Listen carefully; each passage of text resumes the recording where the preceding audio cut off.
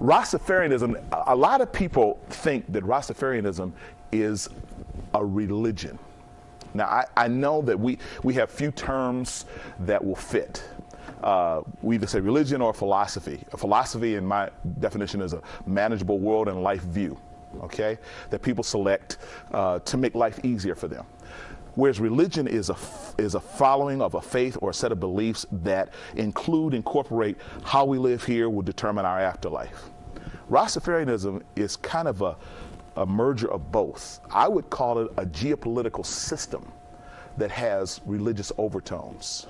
It incorporates pieces of teaching from the Bible with social situations, and definitely with an Afrocentric worldview. Africa is the Mother Earth, and that is the plan. It has a stemming constancy that is always looking back to Africa as its roots, because those who are Rastafari believe that they are the original, black people are the original tribes of Israel, 12 tribes of Israel, with a focus on the nation or the tribe of Judah. Back in around late 1920s, in America, blacks were basically disenfranchised. Not just America, but in the Caribbean islands also, especially in Jamaica. Here's people who are just a generation or two away from slavery. And being free to a degree, there is this movement propagated by a very sound and very devout Christian man by the name of Marcus Garvey. A lot of people think that Marcus Garvey is the father of Rastafari, and he's not. But he did have a back to Africa mentality where he was trying to unite black people to say, don't lose your roots. You have a homeland, you have a culture, you have a language and a people. And his thrust in that was very strong, but he never, ever denounced his faith in Jesus Christ. As a matter of fact, in one of the largest gatherings before he died, he spoke about his belief in the Father, the Son, and the Holy Spirit, and the fact that he was a believer of the Nicene Creed, that Jesus Christ died for his sins, and he loved him as a personal Lord and Savior. Marcus Garvey was a very devout Christian. However, when Marcus Garvey, the Rastafari believed that Marcus Garvey was a prophet, second only to John the Baptist. On November 2nd, Haile Selassie I was crowned Rastafari, okay? And that was the day that a lot of blacks, especially those in Jamaica, saw as the day that was a fulfillment of prophecy. And that fulfillment of prophecy was out of Second Esdras, out of the Apocrypha, chapter 7. And they're saying because of that, this man is now, ready for this, King of Kings, Lord of Lords. He is the Lord of the Second Advent. He is the return of Jesus Christ. Wow. Okay? They gave him divine honors. Now, what's important about that is that he constantly denounced that idea. Haile Selassie said, I am not Jesus Christ and I am not God. Well, as a response to that, the Rastafari said, well, only God would say he wasn't. So, that was their response to that. He's just trying to be humble. His teaching, the fact that he was a king of a major country in Africa, Ethiopia, that was him resuming his rightful role as the Lion of Judah. Okay, now with that came a whole lot of emphasis and importance, because when you see a Rastafari with dreadlocks, what he is saying is that if you know the history of Israel and the tribes of Israel, Judah symbol was a lion. So they identified with the lion's mane with the dreadlocks. Matter of fact, they say that Samson was a Rastafari in his original form and the Nazarite vow because he had 7 locks in his hair. Okay.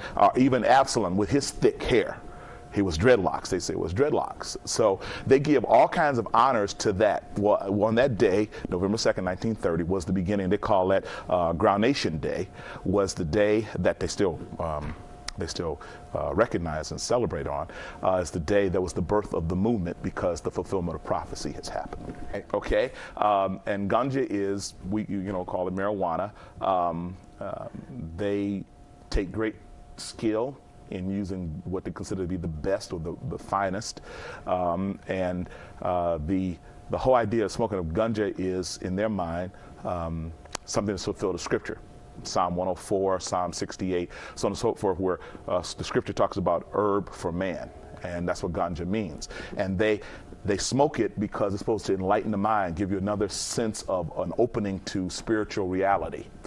So smoking of ganja, and then it's a very big part of that, their belief is to discuss social political issues as it relates to blacks and Africa, and how the fulfillment of scripture and prophecy and the worship of Haile Selassie is going to one day culminate into that, where he's going to come back and it's going to be Judgment Day, and all those who have been living like they should and righteously and maintaining their position are going to be treated one way, and then there will be some type of judgment for others. I'd say that the majority, the vast majority of Rastafari are from Jamaica or the neighboring Caribbean islands like Trinidad and Tobago and that sort of thing. It does have some roots, a lot in New York and some in Chicago, but still the main thrust is in the Jamaican Caribbean area. A lot of people know about it strictly because of the music of Bob Marley. Bob Marley was the best thing that happened to Rastafari. Right. Okay. Right. And Bob Marley's wife, as a matter of fact, became Rastafari in 1966 when she heard or saw Haile Selassie when he first came to Jamaica. Okay. So that's kind of like the history of it. The guy has a strong foundation. Matter of fact, I think it was 1997, the UN gave it consulting honors. It's not a country, but it has a worldview that can influence others, so the UN even recognizes it. Rastafari would not be very happy if we call them Rastafarians, because they believe that Rastafari that's the coronation name of Haile Selassie. To give them that Rastafarian kind of view is to give them, they say that word doesn't exist. Okay, Rasta meaning head, and Farai meaning high priest or head of state. And the I means that he was first.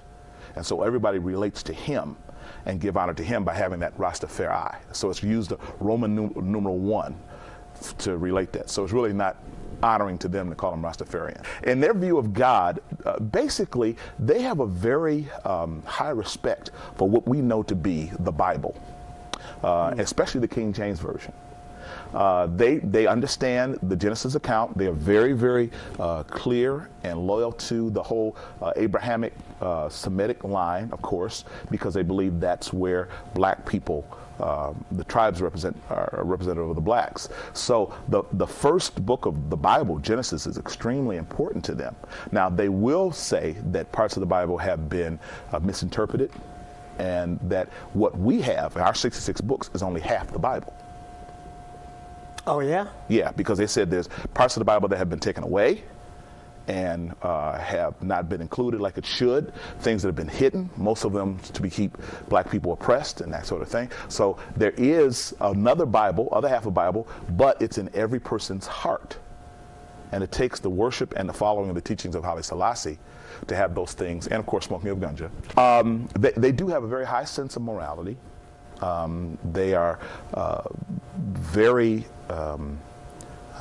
keen on certain issues that other people would be more tolerant of. There is a sect of the Rastafari that do not in any way condone homosexuality. There are some that are more open-ended, but they do see a lot of moral issues. They believe that men should be strong fathers and family men and that sort of thing. They have a view of wrong in its sense, brother to brother kind of thing. Don't violate the person, because that's an offense to God in that way. They do view the scripture basics tenets that we would know to be what we would call issues of holiness. They would call issues of morality sin. They do believe that Jesus Christ came to earth. They believe that that he was deity. However, they believe that he came back to earth as Haile Selassie, and they believe that he is the Messiah, even though, like I said before, he never ascribed to that.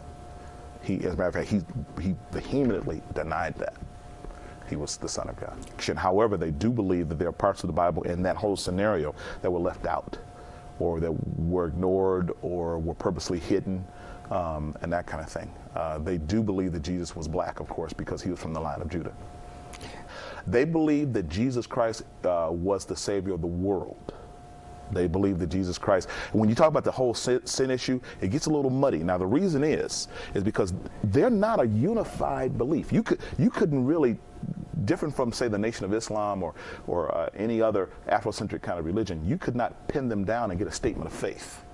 Okay. That's why I wouldn't readily call them a religion, because it's more, they don't really believe like we do about eternal judgment. They believe not in everlasting life, but ever life. Now, ever life in their mind is that there are some chosen people who, I guess Haile Selassie will choose, who will live in their physical bodies forever and never die. They don't believe in an afterlife, after physical life, or spiritual life that will go on forever. They don't believe in that. Again, we got to be careful because Rastafari goes two routes. One does have a sort of loose bedrock, gravel bedrock in Judeo-Christian value and understanding. Other side of it has a Hindu pantheistic worldview. So you have to be careful which side you're talking about, because there is a teaching in Rastafari, among some Rastafari, that believe that God is man and man is God. And you know, that's strict pantheism. So you have to be careful which side you're dealing with. And it can be, some of the basis of that can be some influences, other world influences that made their way into the Jamaican culture. He died in 1975. Now, they say that he really didn't die. He went to a plane of existence. Now, this is some believe that he went to a plane of existence and he is waiting for the right time to come back. And then that's going to be Judgment Day, and he's going to culminate everything back to an Afrocentric, because they believe that Africa is the Mother Earth. It is the place where everything should be ruled and reigned from, especially Ethiopia. And when he comes back, that's when all those things will be culminated, and he'll rule and reign. Now, then there's others who believe that he did die, but he was resurrected, and then he's going to come back. Some believe he didn't die, went to another plane of existence. Others believe he did die, and he's just going to come back, like in the manner he did as Jesus Christ. It's exclusive, and there is, I guess, a certain group of people who are the faithful that we call Rastafari, but there are still people who are sympathetic to it, and still people who gravitate toward it by the smoking of ganja and the dreadlocks, who are not, I would say, the true faithful. But the ones who really believe and who really adhere to the teaching, their view of Christians are we misguided because we don't have a fullness of the truth, because we're only using half the Bible and not seeking the other half.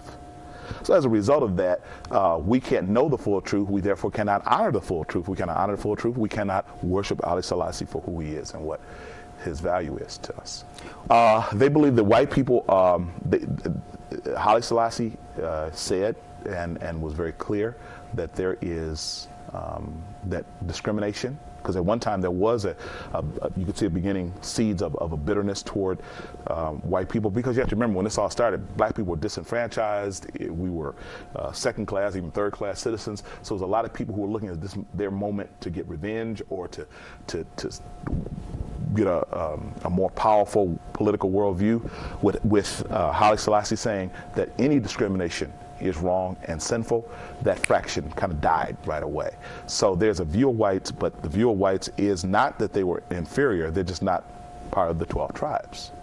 Only black people will enjoy that kingdom that Haile Selassie is going to bring in the earth, okay? And I guess that even among us blacks, those of us who did not follow completely will not have the status of those who did. I think that the whole mindset, if you were to look at it and get a consensus, there's nothing hard and fast again, but if you got a consensus, basically you'd have most of Rastafari saying that Haile Selassie is really trying to get all the 12 tribes together. That means all the black people. Okay?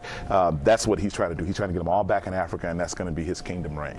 They believe that Solomon, when he was visited by Queen Sheba, which is interesting, the scripture says that he sent her back and had given her all of so much treasure out of his kingdom, and they interpret that treasure out of his kingdom was he impregnated her. Okay. And she took this child back, and this child that she took back to Ethiopia began to be the race that produced, and that child was the beginning of the 12 tribes of Israel. and that 12 tribes of Israel flourished in Africa, and so on and so forth. And here's one of the major problems with Rastafari is that it uses scripture when it wants to, in the way that it wants to. And it's one of the more, unfortunately, one of the sadder cases of taking scripture out of context. Yeah. And they just choose what they want when they want to use it. Rastafari, I believe, is a teaching and a philosophy, and this is my opinion only, and it's not a religion. A religion it usually has a set of core values that are easily spelled out, a certain policies of adherence that its followers can point to and say, okay, this is exactly what I need to know. This is how I should act. This is how I should live. This is how I should worship. Such things like that are not written out. It's supposed to be a pursuit of truth and a search for truth that you'll discover on your own how to live. That means that it's basically left up to my interpretation. And leaving, and there's really only one or two documents that have even been penned to say what Rastafari believe and how they should act. And they're not widely spread or known. You almost have to be in the know to get to them. But even in all of that, because there is no hard and fast doctrine, it's very hard to be what I would say a pure Rastafari. Because like I said, you can go either the Hindu aspect of it or the Judeo-Christian kind of value of it. So your view of God, your view of Christ, your view of Haile Selassie, did he die, did he resurrect, all those sort of things are kind of nebulous because there's no hard and fast. What we call the Bible is our infallible source. It is, no matter how much you want to interpret it wrong or right, you have someplace you can turn and look. Not so with the Rastafari. One of the things that you have to do, if you are just one of those people who walk up to a Rastafari who knows his stuff, he's going to literally just talk you to death. He's just going to talk about social issues, the Africa, the history, so on and so forth, when the real issue is not us having an intellectual discussion, but the salvation of your soul. So at that point, every common point that every person who needs to be saved, we need to reach is their soul. What's going on with your soul? And all the teachings of whoever Rastafari believe in does not address the issue of peace, of purpose, of divine intent for your life, dealing with the issue of sin, how you can change. The four great questions. How did it all begin? Why am I the way I am? How do I change? What happens when I die? If you approach those Rastafari with those four questions and get him not to contradict and hold him to that, you'll find that he doesn't have a solid answer. And that's the basis of witnessing for them. They can only trust that. Now, they'll say they knew, but you cannot get them to lock down and tell me, all right, well, tell me the process. How did you get there? How did you arrive? And then if usually in the, I don't know how many people I've talked to on this issue, well, they'll all start on this long diatribe that is never cohesive. And I just ask them, give me a 1 through 10. And they never can make it. I have talked to people in Jamaica who are supposed to be the most enlightened ones. They can't give me a 1 through 10 on how do I get there? How do I arrive? How do I make it? How do I get to this point where you're saying I need to be where I'm finally at the truth? And then they say, well, you just know. Okay, well, how will I know that I know? You know, they can't do that.